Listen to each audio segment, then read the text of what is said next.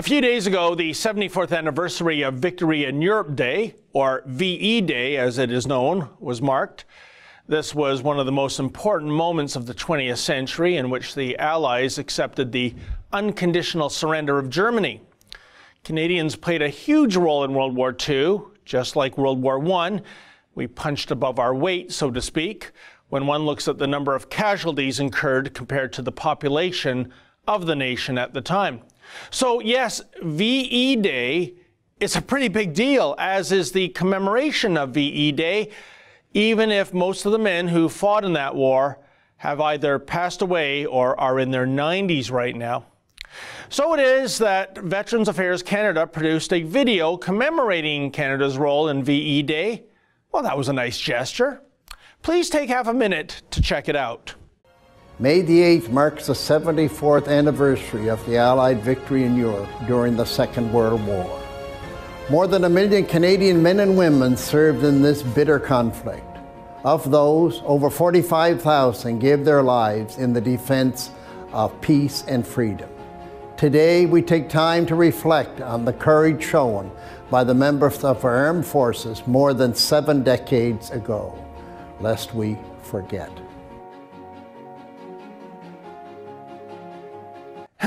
I love the video's tagline, don't you? Take a moment to remember, connect with Canadian veterans, participate in local commemorative events, share why remembrance is important to you on social media.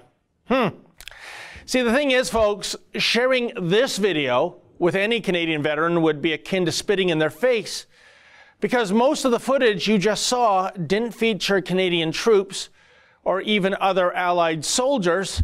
Rather, that footage captured German troops on the march. Yeah, that little Nazi eagle insignia on their uniforms, that was kind of the dead giveaway. Incredibly, Veterans Affairs Canada produced a short tribute film honoring our Canadian soldiers by showing imagery of the enemy. Thankfully, the video has now been removed from the Veterans Affairs website, even though this idiotic infamy shall live on forever thanks to the internet. But the question arises, how in blue hell did this horrific error, assuming it was an error that is, how did it even happen? This video wasn't produced by some amateur AV club.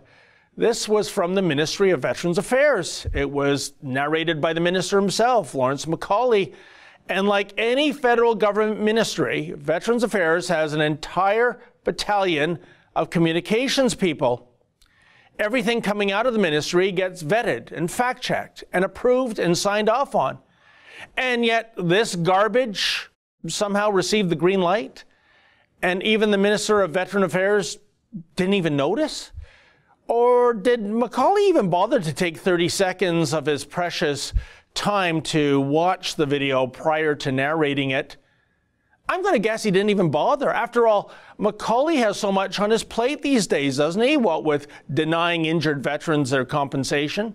I mean, McCauley barely has time to tuck into his ham sandwich as he diligently helps the Trudeau Liberals balance the budget by, well, by telling injured vets to take a long walk off a short pier. That's an excerpt from the Ezra Levant Show. Every day I do a video monologue and then I interview an interesting guest, and then I end by reading my hate mail. But you've got to subscribe to it, which you can do at therebel.media/shows.